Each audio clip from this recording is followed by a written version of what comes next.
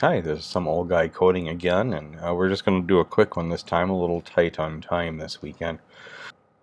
I was going to engrave a door sign for the mother-in-law, and there's a bit of a backstory on this, but I won't bore you with that.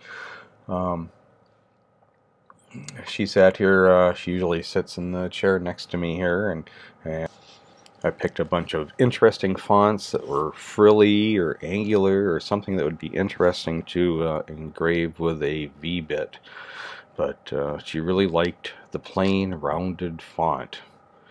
So I went into which worked out well in the end, because I went into Fusion 360 here and tried to get this done. I quickly got frustrated with it again, but I'm getting closer. I did, if you're brand new to Fusion 360, be sure to get in the profile here, and not the profile, my apologies. Let's go back into the preferences rather. Preferences right here.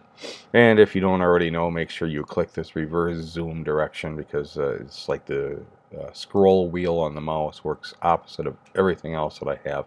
So make sure you click that to avoid a little bit of frustration. But anyway, I got to this point here, and then I'm trying to get the engraved bits, and I said, I've had enough for today. So we just took this guy and exported it once again, just like we did the little I'm still doing it, inch and a half coins from last week. And we export it that way, and I exported it as a ping. And we're going to use LaserEtch, so unfortunately LaserEtch likes BMPs, and rather than going into Windows and doing this, there's a kind of a hidden feature on the Mac here. So if we open up the Jolene.ping, and in preview here, if we say export, of course if you look here, there's no BMP, but if you click off of that, hold the mysterious option key down, and then click on it again, you'll get a lot of options here, including a Microsoft BMP. So when we export this, always remember to take the alpha off or it won't work. Then of course I saved that and opened it up in LaserEtch here, and there it is.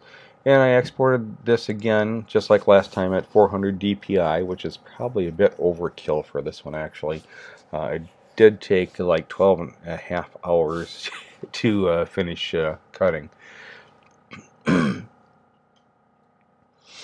But nevertheless, we generated it in here with the same settings as before, kind of a lower power and a lower speed, just for quality purposes. Let's see, that's the image, here we go. So I did 55 power on here on the laser, and at a laser cut at 100 millimeters per minute.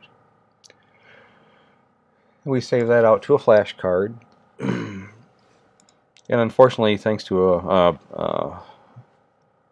partially dead battery, I didn't get a whole lot of video on this, but I will insert what I have.